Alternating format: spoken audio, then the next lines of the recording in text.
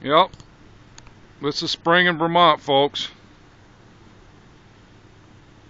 Here it is, almost April 1st.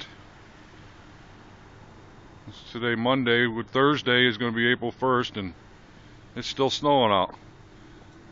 The motor's here for the black taco, so the black taco will be getting its motor pretty soon. Within the next couple weeks, be ready. Going to be lifted.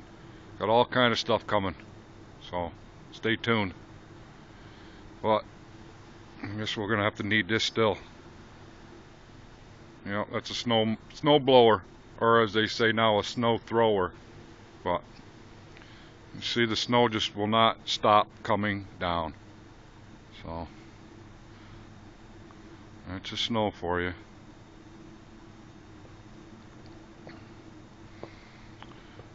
Okay, about does it. Spring in Vermont. Thanks for watching.